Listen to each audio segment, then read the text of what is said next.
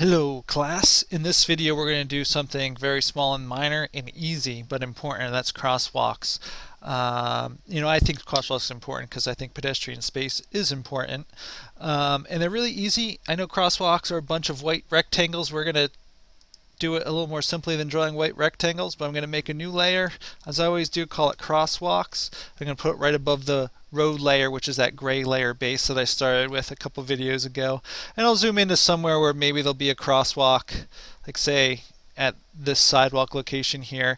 And what I'm going to do here is I'm going to change my fill to be nothing, and I'm going to change my stroke to be white.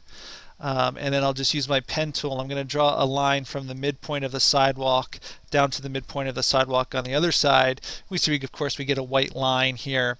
What I'm going to do is I'm going to set my stroke weight to be something approximately the width of the sidewalk for the crosswalk size. So maybe in this case it's more like 1.75.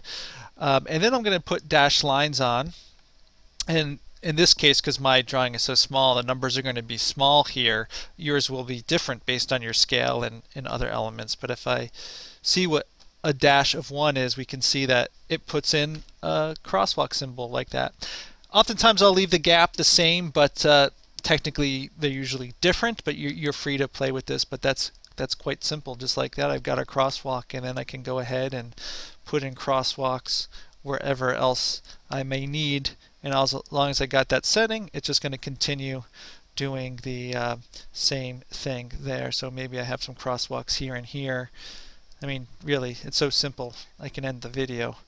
But there we go, crosswalk done. And of course, like anything else, I'll come over to my layers, and when I'm done with the layer, I'll close it, lock it, and then I will save my drawing and move on to the next trick.